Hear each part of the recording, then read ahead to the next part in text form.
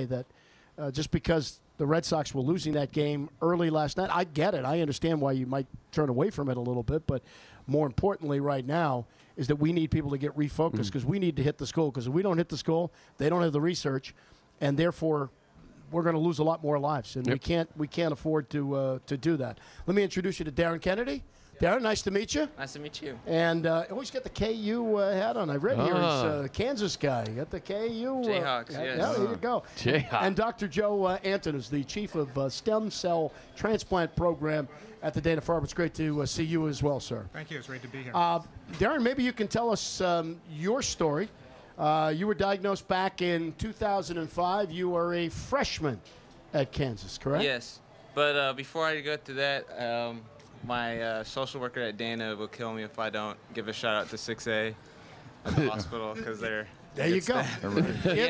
Give the shout out. Yes. You got it. Take care of them. Well, yeah, I was a freshman, and my freshman semester was going horribly. I got cut from the cross-country team, and I found out at the end of that year, November 22nd, that I had ALL, and from then on I got chemo, and then after that it was like 6 months of chemo, and after that I was able to go back to KU as a student for 2 years on maintenance chemotherapy, and then two months before I was supposed to be done with that, I relapsed, and then I got back into remission at KU Med, and then hooked up with Dr. Anton to get a stem cell transplant.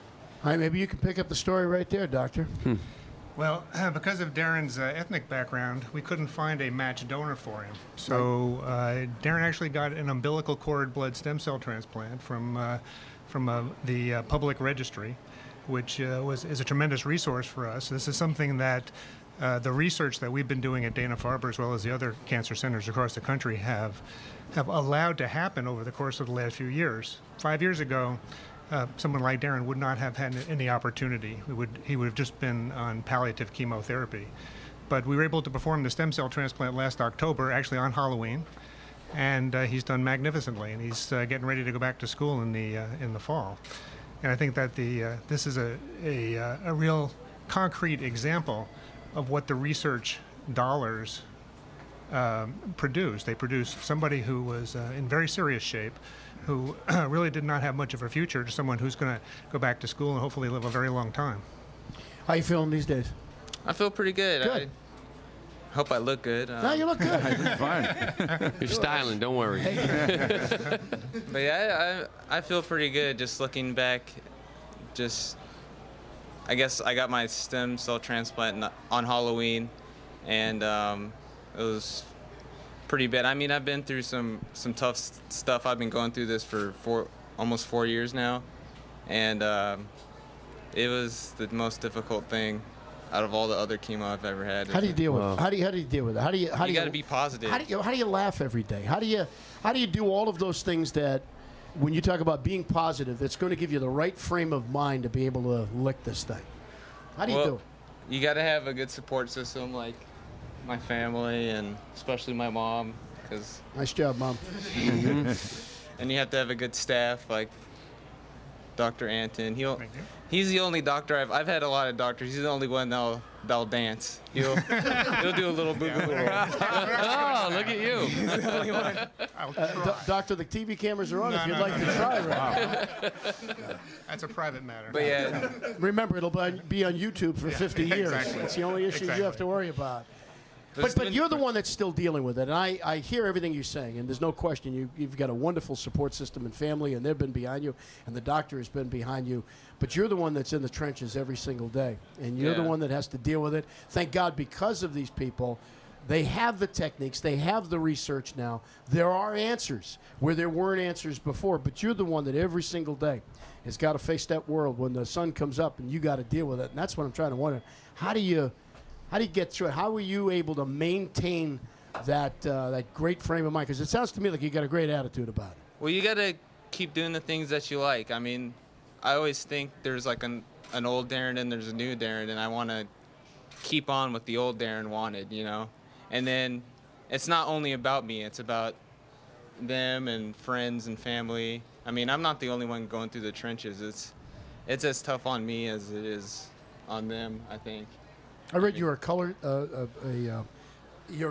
comic book illustrator, so you do the entire coloring work of illustrations. Do you have an old Darren and a new Darren character yet?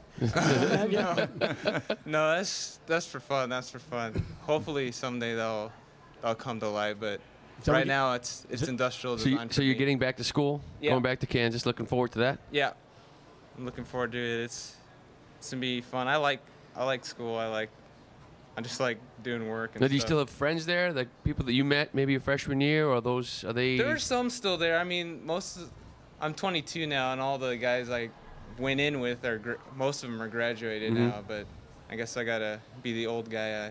I meet some new friends. So, Doctor, how does this work? He's gone through the transplant. How does this work going forward? What does he take? What medication does he take?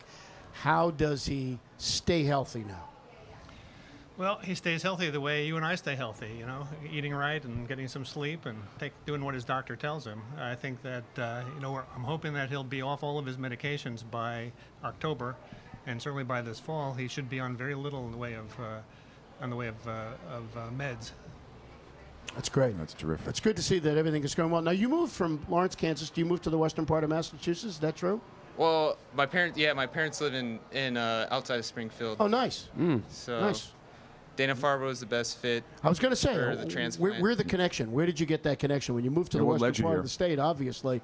Did that have something to do with the fact that the hospitals were here?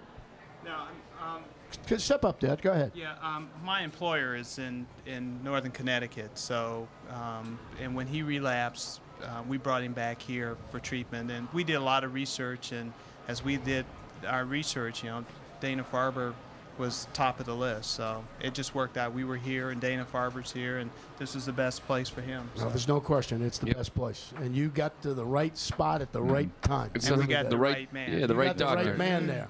And maybe he'll take us out with a little dance. Dancing doctor. I don't think that's happening. I don't think that's happening. Hey, thank you We need very a much, beat. Darren. Thank you very much for sharing your Thank you. story, Best your of luck. family, and Dr. Anthony. Thank you very much. We really thank appreciate you. it. Thank you. Thank you. Continued success to you. Thanks. All Good right? luck, Darren. Thanks an awful lot. Have fun back at school. Yeah. All right. All right, we got to take a quick break, and then we're going to come back. We got lots of stories to tell you during the course of the afternoon. You'll hear more like Darren's story. You're going to hear from a lot of different celebrities.